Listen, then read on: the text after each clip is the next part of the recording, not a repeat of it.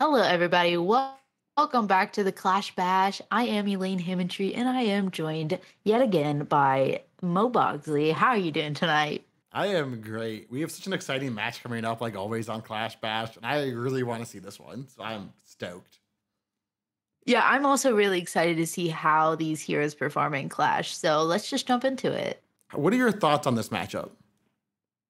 I'm really excited to see how these heroes perform in Clash in particular. Um, I think that Icelander's specializations are gonna be much more important in this matchup than Dromai's will be. But I'm excited to see. Right off the bat, we see Goliath Gauntlet, which makes me think it's gonna be more like a Iyslander list with those big attacks that Michael Hamilton made so popular in CC. And Dromai has AB1, I believe. So if she ever gets too low, Iyslander can just blow her up, which is a little bit scary. AB1, but you do have the Ash Wings. Dromai with a sick turn 0 play, using Glory Seeker to pitch 3 reds to make 3 Ash, just so much value and a play I never thought of in Clash.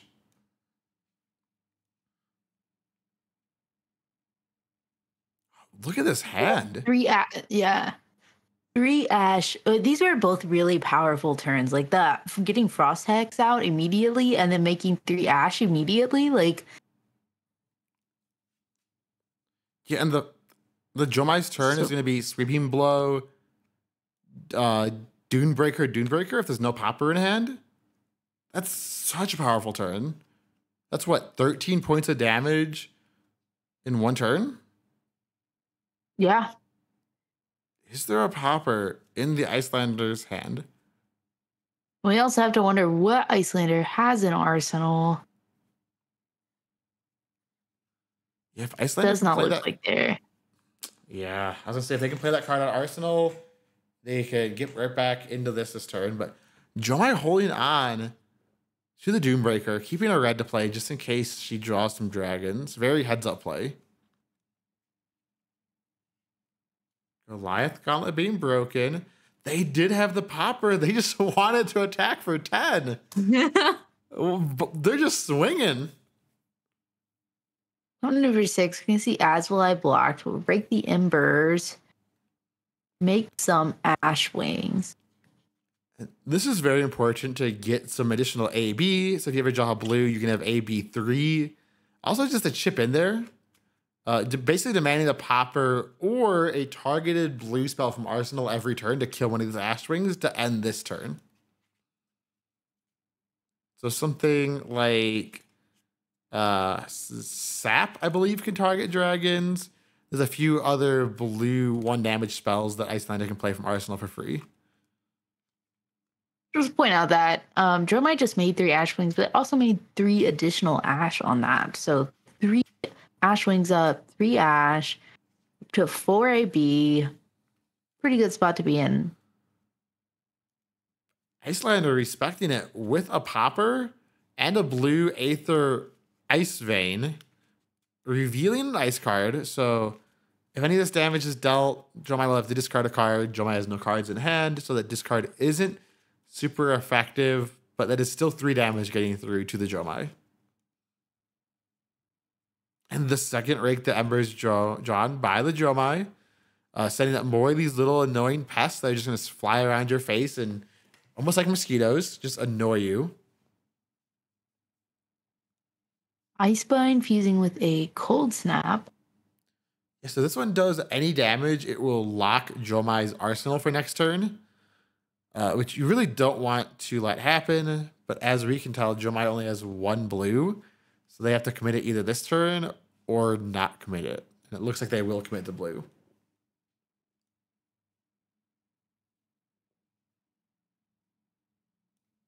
Play another Rake the Embers. Yeah, and a good thing about these Dromai decks too is usually they're pretty red heavy.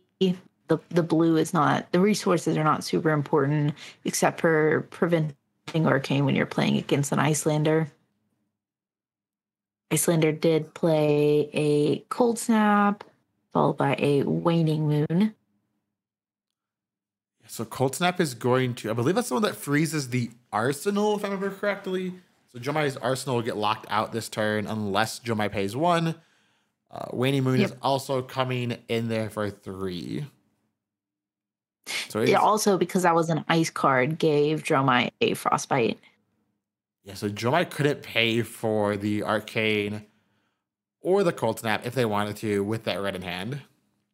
But good thing for the Dromai, if there is no popper on the side of Iyslander, that is 5 damage still coming through. Right, because you can pay through your first Aether Ashen with the Kyloria, get through the Frostbite, and then still have 4 more to come in with if Iyslander does not have a popper in hand. And we did not see the poppers. Take 5. Death by I liked how Talishar literally froze the arsenal. I've never noticed that before. Mm-hmm. Yeah, the little lock symbol I believe is new too. Kind of cute. Yeah, kind of cute. I always liked the Phantasm symbol. Phantasm and Dominate, I think, are the 2 best ones. Oh yeah, the little Dominate guy, he's cute too. Yeah, the little dude flexing. Just flexing on you. All right, so we got a Winter's Bite. Oh gosh. Yeah, so pay 1 or discard a card. Dromais normally don't mind paying the 1 because that does generate an Ash for them. But Iyslander kept every card, so you have to assume it will be a very strong hand. Starting with a yellow Aether Ice Vein, discard on a hit or pay 2. So this will definitely take at least one of those blues out of Dromai's hand. Yeah, and that was fused as well, which is Aether Ice Vein that's a good card. So now Dromai has to think. They can pay 1 to this effect to take 3 damage and then use the other 2 floating for the discard effect. Or they can pitch their blue and the red and just take no damage and not discard. Always a tricky situation knowing that the Iyslander can play on both turns. Right. With 1 card in Iyslander's hand, we have to assume that that's probably going into Arsenal and not coming in for a Waning Moon. They're really thinking this through. Yeah, I think it's either 4 Do you remember what 1. the card in? I do not remember what card they showed. It was so fast that I just completely missed it. We do know it's a blue ice card. The card. I'm trying to remember what it was, but I'm also trying to remember the card in Dromai's Arsenal. That is the Dunebreaker 1 for 5 Phantasm GoAgain, I believe, is in the Arsenal. Right. Starting the turn with an Invoke Mirror guy. That is the one with no Phantasm to your next dragon attack. So this is almost like a free 2 damage. You're not scared of poppers. If they give you a Frostbite, you have 2 floating. You're not really scared of much from Iyslander right now, while at 7. And no Stormshiders for the Iyslander is a very important thing to point out. Normally, Icelanders could kill you around 7 to 10 life, but without those Stormshiders, you can, at max, do about 7 damage with the perfect set of cards. Blue Aether Hail, 2 damage to any target. So this will kill the dragon in the Declare Attacker step, which would make the Dromai lose their action point with no way to get it back.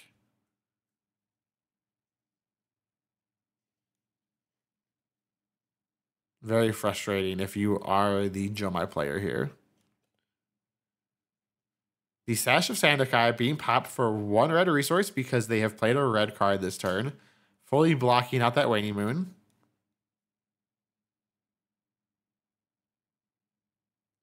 Poor little Ashwin gets shot out of the sky.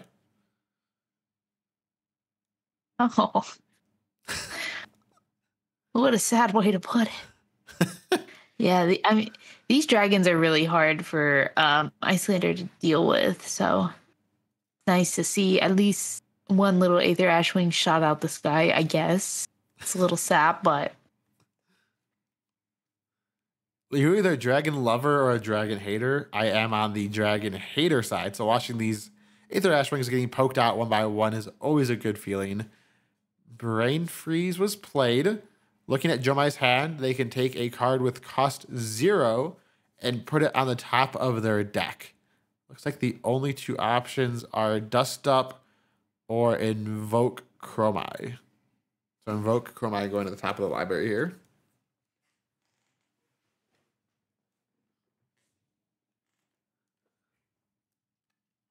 We've got enough to with a waning moon.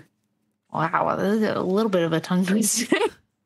And still put a card in Arsenal. Yeah, importantly, Dromai down to 4 here.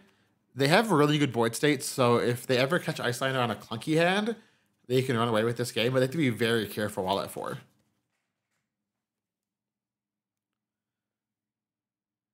This Dunebreaker Senpai coming in for 5, go again. Really asking the question, do you have a popper? If you don't, this turn's going to get really bad for you really quickly.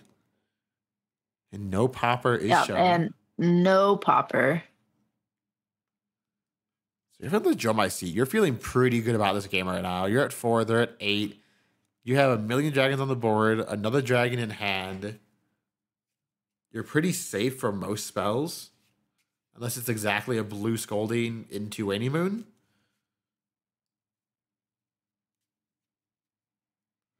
I mean, as you already pointed out, there are no Striders on the Iyslander side, so it's not as scary as it would usually be.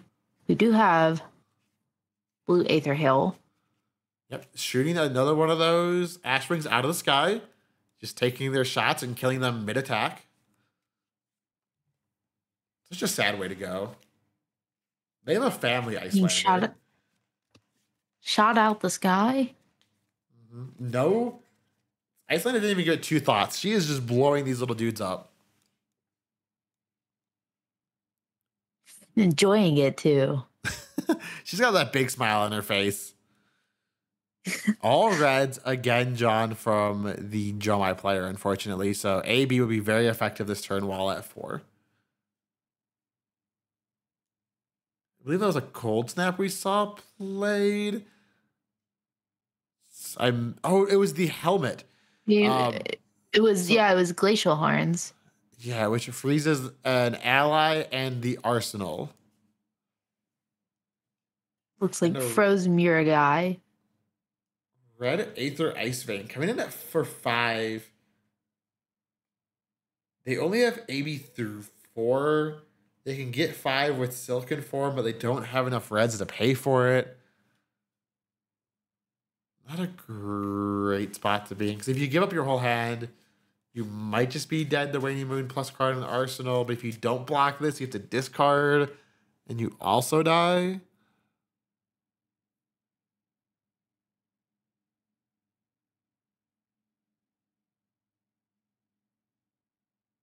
Debating taking 2.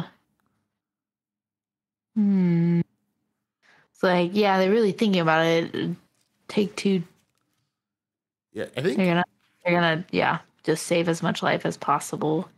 I think 84 is the best play here, and just hope that last card in hand doesn't turn on Waning Moon. Just hope it's not a blue. Hope it's not a card they can play this turn from Arsenal. And then maybe you can get another draw step where you can draw some blues and get back into this game. Little Ashwing Jerry coming in for 1.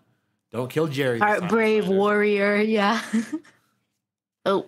Polar Blast from Arsenal. That will turn on Waning Moon, unfortunately.